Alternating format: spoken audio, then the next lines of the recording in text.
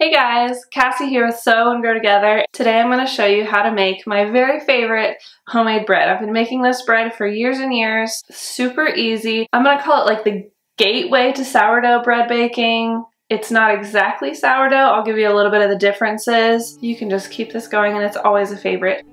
Hey and welcome. We are three families who come together to help each other grow in our faith, family, homesteading, and whatever else life throws our way. Join us on this journey as we sew and grow together. Okay, so you know how sometimes when you go to look at a recipe online, you get on there and then you realize you're reading the whole life story of this person and you're like, just give me the recipe. Okay, I'm gonna do that, but just a little bit.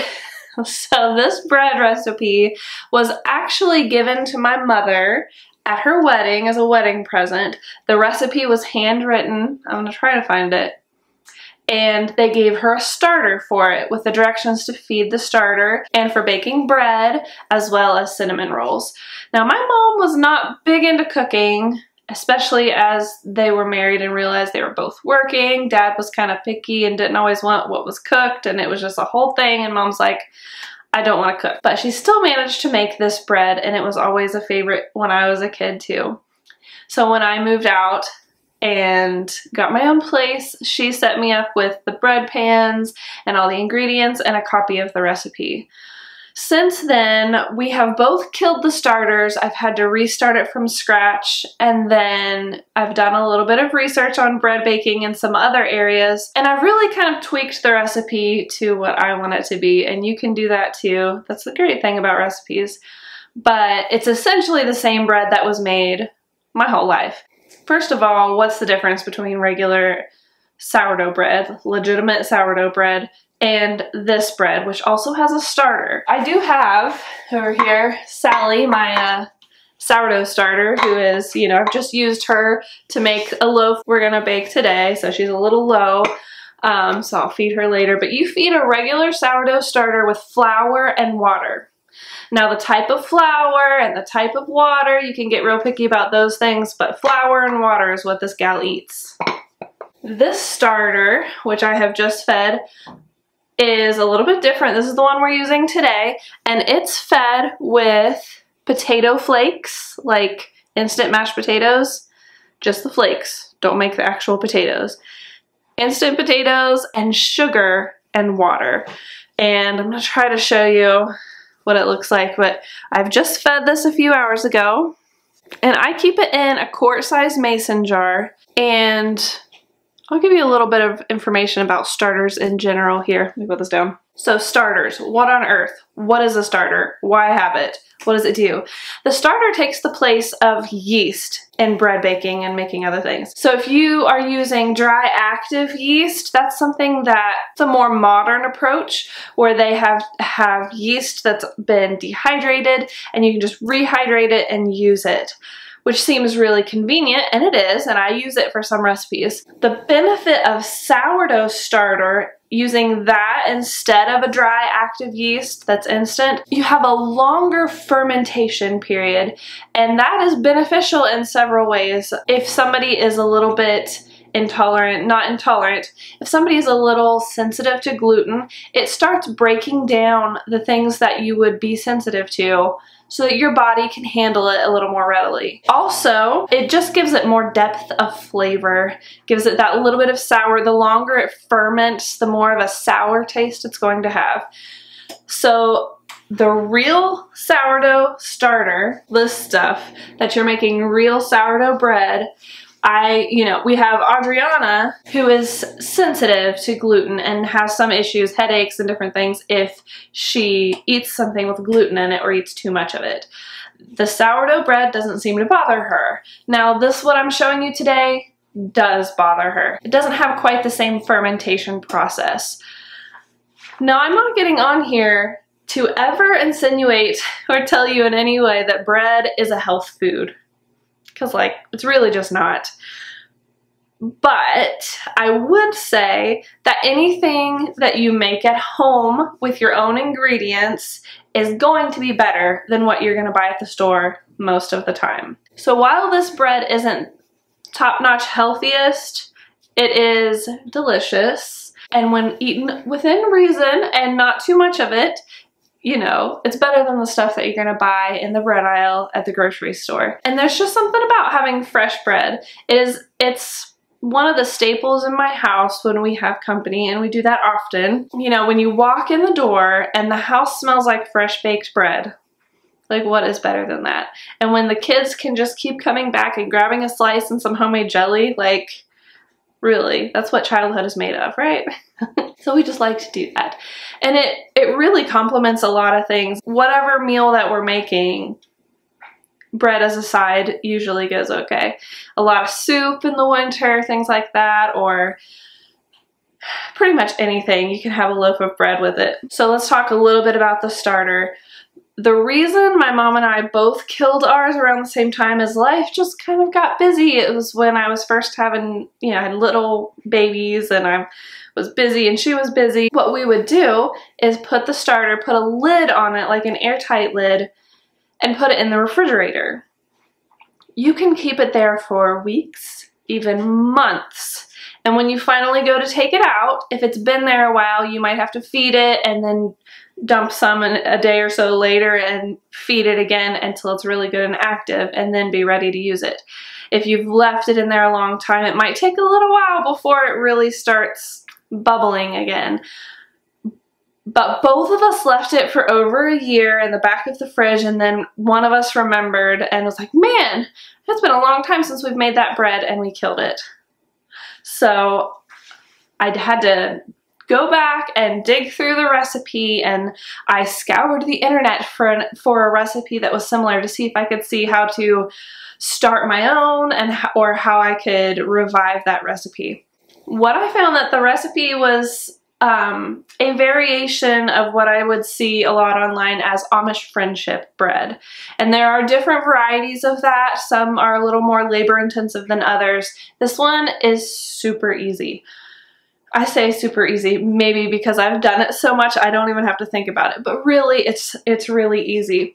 And what I did to revive this was I started a sourdough starter, the way you would traditionally start a sourdough starter. So you could do that by mixing equal parts flour and water, and then dumping about half of it and doing that again, and dumping it and doing it again, and feeding it really regularly until the natural yeast and everything in the flour starts to live and feed on the flour that you feed it. And that's how you start a sourdough starter. Anybody could do it. But if you already have a traditional sourdough starter, you can use that to begin this sourdough starter. Then what you would do is you would feed it with sugar. And while I use cane sugar, like raw cane sugar, for pretty much anything we eat. But when it comes to feeding this starter, I still go back to the cheap stuff because we use sugar and other things that I'll save that for, and this is just for feeding my starter. You can definitely use the raw cane sugar, but it takes 3/4 of a cup every time I feed it, and I feed it a day or so before I make bread, which happens once or twice a week. So I just keep some of this. It's about 3/4 a cup of sugar, and then 3 tablespoons of potato flakes. And because I find those boxes annoying to deal with, I just pour some in a jar and then I use the spoon. It's just easier to open this than get my measuring spoon into one of those boxes where the flap, you know what I'm talking about? And then you would add water. When this starter is ready to use, after you've fed it, it'll be bubbly. If it's quiet in the room, you can put your ear next to it and hear the little popping sounds. Then you would use it in the recipe that I will share with you. So the timing for me, when the starter is very good and active and it's ready to use, and the temperature in the room is not freezing. If your kitchen is very cold or wherever you're trying to let your dough rise, it's gonna take longer, so that would affect your timing. But if it's normal room temperature, around 70 degrees. If it is a very active starter, here's my timing. If I need it Thursday night for dinner, I will start Wednesday. At some point during the day, I'll feed my starter, because Wednesday night, the night before, I will start the dough. Now last week I forgot the night before, but the starter was fed and active, so that morning I started it. But it didn't have as much time to rise. So where I usually split it into 3 bread pans, I only split it into 2. And I actually have a little bit of that bread left, and I don't know if you can see, it's a little more dense than I like and heavier. It's not quite as light and fluffy, but it still tastes pretty good. So if there was a way to mess this up, I have probably found it and done it, honestly. And I can't say that there was ever a time that the bread was not good. There are definitely times it's been better. Oh, there was one time our oven broke while I was making the bread and just burnt it to a crisp. Okay, so that time, no. But any other time, even if I messed it up, still delicious. It still got eaten. It was good. All right, let's walk through the process just a little bit. This is my starter and how it sits on my counter most of the time. It's in a quart jar covered by a cheesecloth, which is breathable. It's important that when you're leaving it out that it has oxygen, but you don't want gnats or different bugs or anything like that to be able to get in it. I also don't want any food or anything splashing into it. So I cover it with cheesecloth. I double it at least. Sometimes I fold it in half again so that while oxygen is still able to get through, the bugs are not. And here I have set aside, already measured out 3/4 cup of sugar. Now this is not at all precise. Usually I just dump the sugar in straight from the bag without measuring, and I know just about what that looks like. And I just dump it right on top there. Next we have the potato flakes. And I will use a spoon, although not normally a measuring spoon. Usually I just use a regular spoon, and I get 3 heaping spoonfuls and put it on top of the sugar that I've just put in there. And the reason I use a regular spoon is because then I use it to stir the mixture in after I add the water. Then you'll add about a cup of room temperature water. Usually I just take it straight to the sink and pour it in until the jar is almost full, leaving a little bit of headspace because it will kind of grow, especially when it's really active. Now we have well water, so we do not have chlorine or anything in there. If you have trouble keeping a starter alive, you may consider using water that has no chlorine, or you can leave the water setting out for 24 hours. The chlorine will evaporate out, and then you can use it without killing all of that good bacteria and yeast that you actually want to be growing in your starter.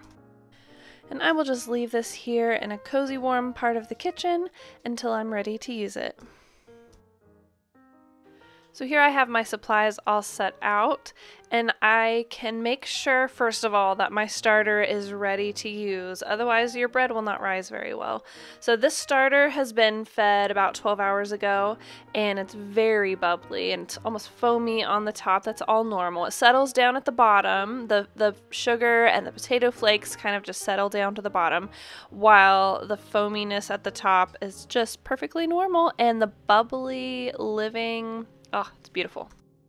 Now, I will warn you, this is not fancy kitchen rules. This is, I don't want to wash any more dishes than I have to rules. So I start with my dry ingredients, and I have a half cup, and I will use that to measure out a half cup of sugar. And I'm using raw cane sugar in this, but regular refined sugar will work just fine. And then I put in the tablespoon of salt. And don't judge me, but I put that tablespoon right back away because, you know, salt doesn't really make it dirty, right? It's used to preserve things. That's what I think. Now, I'm going on to my wet ingredients. So I'm going to keep using the same half cup that I just used for the sugar. First thing I do is I turn on the hot water so it can get good and warmed up. Now I'm going to take a spoon, just a regular spoon, and I'm going to stir up my starter where everything has settled to the bottom. I'm just going to stir it to incorporate it a little better. And then I'm going to set that spoon, even if it has a little potato flakes and stuff, in the bowl. And I'm going to measure out a cup of liquid starter here, and I always want to err on the side of more liquid and less dry ingredients if I'm going to err. Now, because I'm just using a half measuring cup, I will sometimes add a little bit over because, you know, It might not have been all the way full. You might have spilled some getting to the bowl, that kind of thing. So always go just a little more on the liquid. It'll make your dough easier to work with and rise easier. Now I'm going to add 1/2 cup of oil. You could also use a 1/2 cup of butter here. The original recipe that I got called for vegetable oil. This is olive oil. It works just fine. Whatever oil you want to use. Next up is 1.5 cups, so that's 3 of these 1/2 cups of hot water. Not boiling water. I just use it as hot as my tap water will get, which isn't too incredibly hot. I use 3 of these, and then I will add just a little bit more because, as I said, I want to err on the side of a little more liquid. Next, I'm just going to take that spoon that I've already used and stir up all of these ingredients to incorporate all the sugar, the salt, make sure everything's kind of evenly distributed in this liquid mixture before I mix in the flour. Now I'm doing all of this in my KitchenAid mixing bowl because, as I've said, I don't want to do more dishes than I need to.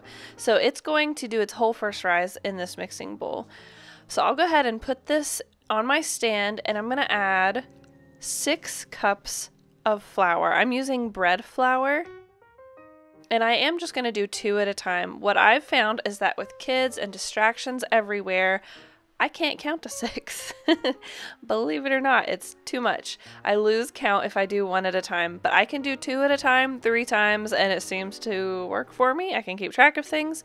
I will add 2 cups and allow it to mix for a little bit. Then I'll add 2 more cups of the bread flour. This bread flour I got at Sam's in bulk. I usually try to do organic when I'm doing all-purpose and I'm doing sourdough. This is affordable for the amount that we make as often as we make it. Our goal is to definitely be doing different kinds of flour that are better for us, maybe milling our own, all these great things you can be doing, whatever you have available. Now this is the part where my kids really like to help. They help me dump the 2 cups of flour in. They like to turn the mixer on and off and watch it mix the dough in, and they tell me when they think it's ready, and they really enjoy being part of it in that way, and I can let them help out without being too messy. It's kind of a win-win. Now that I've added all 6 cups of flour, I'm just gonna let this mix. Now I'm speeding this up. It doesn't really go this fast. I keep it on the 1st or 2nd setting in my mixer, and I just let it go until all of the flour is incorporated, and you'll be able to see the dough start to form almost one big ball of dough.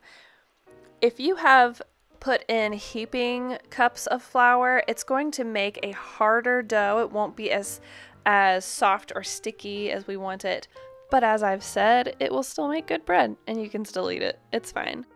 Now I love using my KitchenAid mixer and the dough hook. It works great and it's minimal effort on my part, but you can totally do this without one. Just knead the dough by hand for 5 to 10 minutes until it's all evenly incorporated in one nice ball of dough, and you'll find that it's a little sticky, and you can oil your hands when you do that. Put some of the oil on your hands and that'll help keep it from sticking as badly.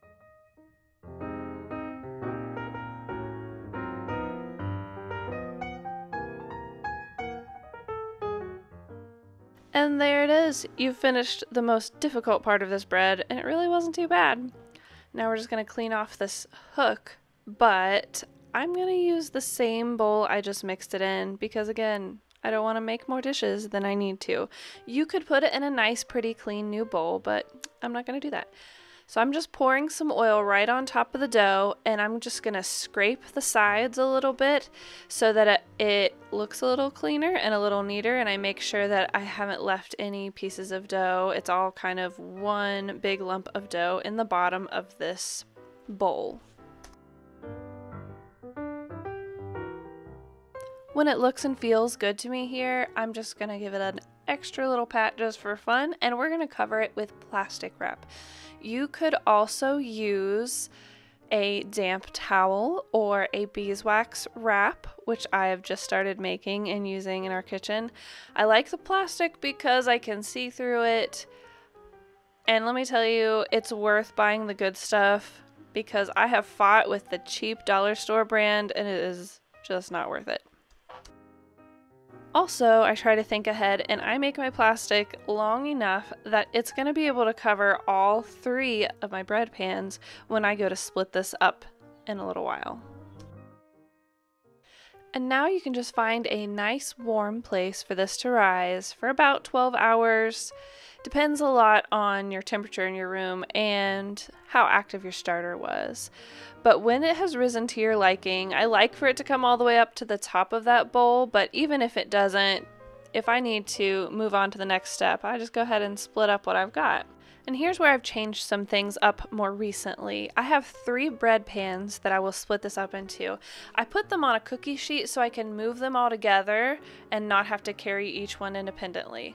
I used to always spray the pans as you see here, and then I would split the dough into the 3 pans. I was finding that these non-stick pans, which we're trying not to use as much anyway, they quickly go bad, and I'm already having to scrape them out and chip more of the non-stick surface away. And I spent so much time when they're coming out of the oven getting them out of the pan and breaking apart and all these things that I decided to go with parchment paper.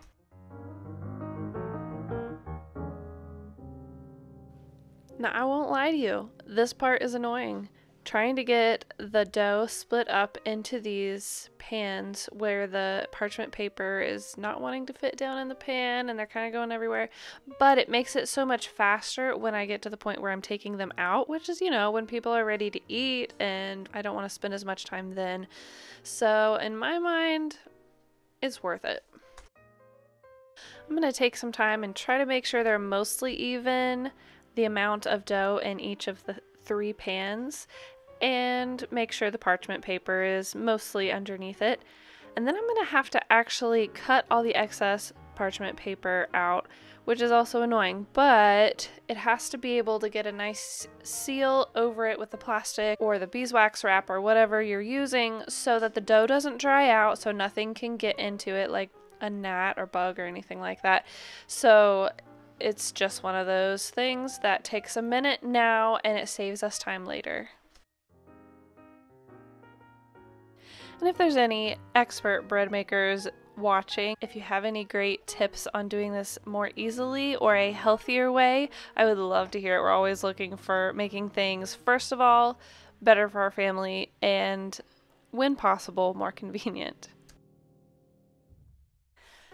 And now I'm going to set this somewhere nice and warm. I like to set it on top of my coffee maker a lot of times because it's by a window where it gets sun. My bun coffee maker stays warm pretty much all the time, so I can set this on top of that. I can set it on top of the stove here. I would not want my stove to be on too much because the exhaust right there on that back right burner would cause that particular loaf to rise way faster and sometimes even bake a little bit, which is not what I want. This is the point where if it does not rise enough, you're going to have more dense bread that's actually going to take longer to bake. And if it rises too much, like this last one here, then it might fall when you go to take the plastic off and you end up with some weird shaped bread, and it still ends up being a little more dense because it has over risen. And that's what happened a little bit here. Still great bread. It still worked out really well. I just had to be really careful and it still fell. I ended up with bubbles, which is not the end of the world. Everything still tasted great, but it wasn't my favorite loaf of bread.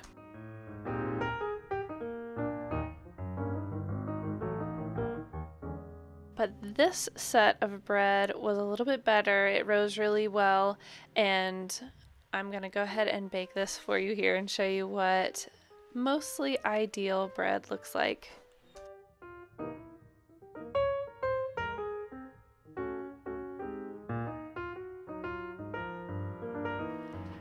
I bake this bread at 350 for 35 minutes. Real easy to remember. It might be a little longer than that if the bread is more dense. I use a toothpick at the end to check and make sure that it's not doughy in the middle, but usually this does the trick for me. I will just set them on the back of my stove here. No burners are on, and I will leave them to cool for just a few minutes before I take it out using the parchment paper. Now, check out how easy this is. This is why I do this. Bloop! There it is. Bread is out of the pan. And the pans are so much easier to wash, and you know how I feel about doing extra dishes, so yeah, we'll take it.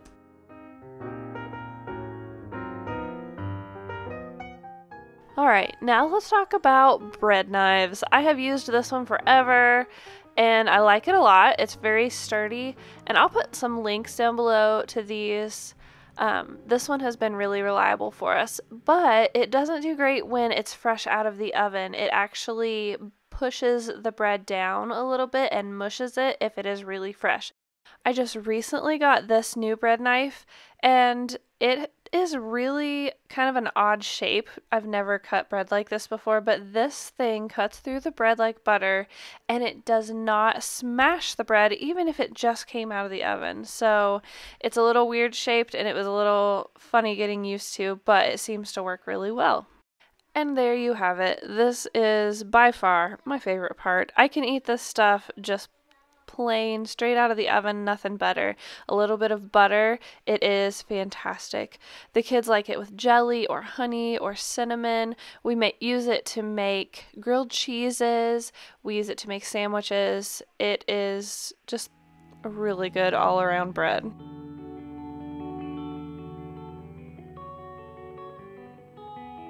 Thanks for joining us today. I'd love to hear if you make this. It is such a staple in our house and everybody loves it. I will include the written recipe in the description below. Check it out. Thanks for joining us today as we sew and grow together.